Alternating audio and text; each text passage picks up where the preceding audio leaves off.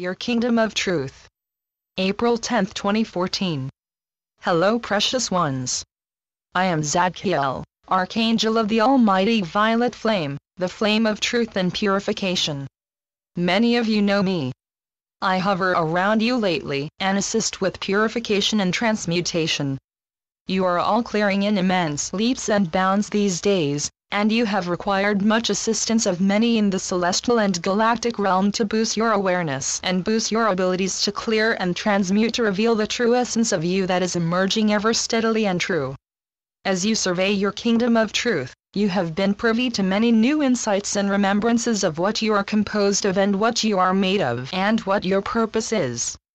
And albeit difficult at times to encompass all that you are, without being blocked by expectations and qualifications, you are proceeding nicely along this path of ever-expansion into who you truly are. You see, you are made up of so many things, but yet you are made up of simply the frequency of love. And not so simply as yet. Many of you have been dipping into the deep reservoir of their love essence, as it has been made itself more present and obvious that you are swimming in it, that you are encompassed by it, and that yet you encompass it at the same time. It has always been there, but not so obvious. There has been a wall, invisible at best, but a wall that signified separation, the theme of the day for many eons. As you know, the walls are coming down, breaking down, crumbling down, and with it comes a rush of this deep reservoir of love and true essence of your divinity to flood your awareness, and to be your present truth. You only have to allow the awareness to be overcome by the reality of it, dear ones. And so I beseech you to continue to allow these walls to continue to crumble, these walls of separation that used to define how you look at things, that used to be your only world. You have merely adopted and taken on that way of looking at things for many eons. It is time for you to open the curtains of your soul and realize the immensity of your expansive world out there, made possible by your perception from within.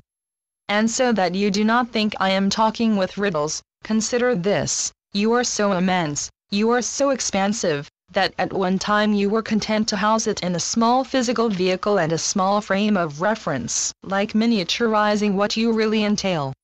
And now that the walls are lifting and your rendered smallness has given way and begun to expand back up to full-size divinity, it is coloring everything differently.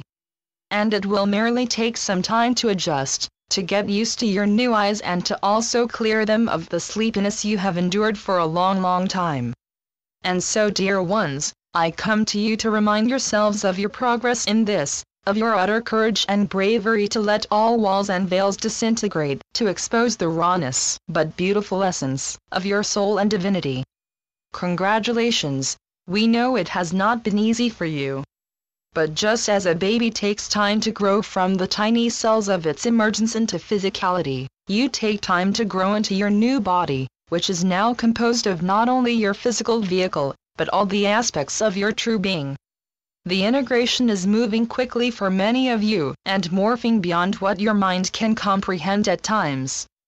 Just allow the emergence, just allow the metamorphosis, and let it take the twists and turns it is meant to.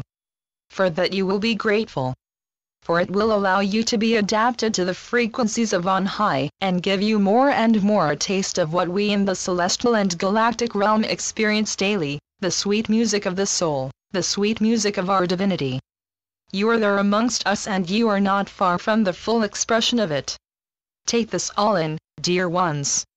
Allow for mistakes and twists and turns in your emergence.